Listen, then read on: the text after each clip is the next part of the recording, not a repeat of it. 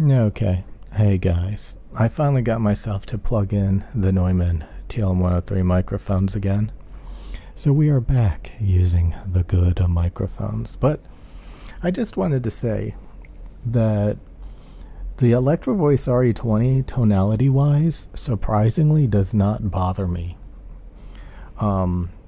Especially like I noticed, like you can get some really good sibilance, some really good articulation, some really good clarity with the Electro Voice RE20.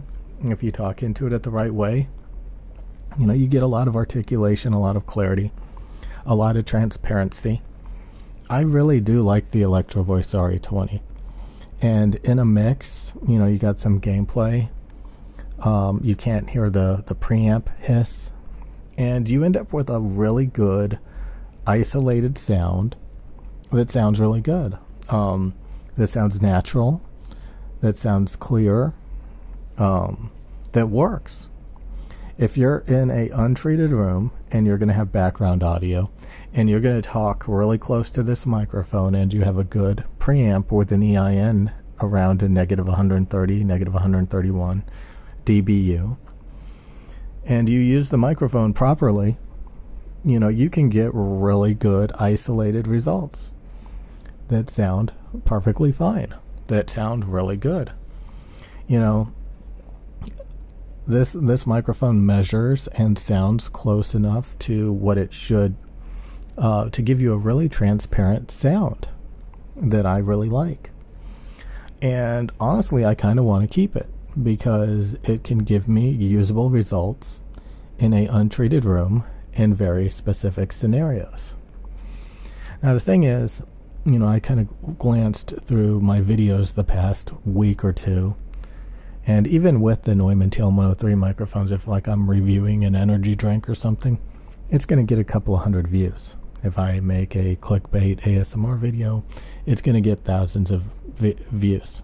Okay, so again, Pokimane has been using the RE20 a lot of her streaming career, and even though a lot of her videos had audible hiss and didn't sound that good because she was talking really far away from the microphone, it sounded kind of dull. I don't know. Maybe that's just how this microphone sounds on women's voices. I don't know. But, it's maybe the distance. Because I noticed when I talk closer to it, I get more articulation, more clarity. But, so I don't think the microphone is not what makes the person. So many people are like, oh, Michael Jackson used the Shure SM7B. So I'm going to use it too because it must be really great. Michael Jackson, I think, could have used quite a few different microphones and, still been a hit. So, again, do I think the RE20 and the Shure SM7B are some of the world's best dynamic microphones after having looked at and bought a shit ton of them? Yes, I do. Tonally, they sound amazing. They sound really good. They just, there's better things out there depending on what you're looking for. So I just want to say, like, I am 100% completely satisfied with the tonality of the Electro Voice RE20. And again, a lot of people are getting like black.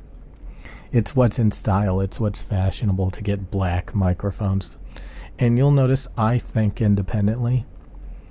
When I see somebody with a black TL103 or a black RE20, I see them as somebody who's trying to chase a trend. And you know what? When these trend setters, opt for the silver ones, opt for the gray ones, you're going to be the one sitting there like an idiot with a shitty black painted microphone. So, although most of the stuff on my desk is black, I just know that silver and gray actually does look better.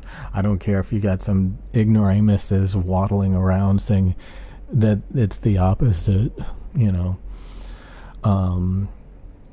So yeah, independent thinking skills and stuff. Those are the actual trend setters, believe it or not. Not the people who are like, oh, everybody else is getting this and this is what's trending. This is, this is what I'm going to get. So I think I'm going to turn up these microphones a little bit. I'm having to get really close, but I don't know. Maybe that's a good thing, because I'm going to be making ASMR.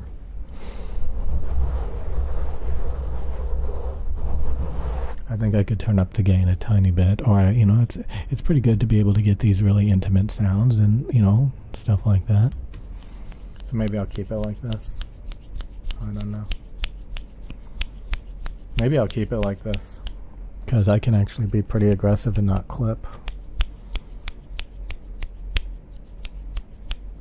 A lot of times, like, I can't do a lot of things because I'm gonna clip. So anyway, will I return the RE20? I mean, $500 is a lot of money. But this thing is good. I would say that this thing is worth the money, to some degree. The RE20.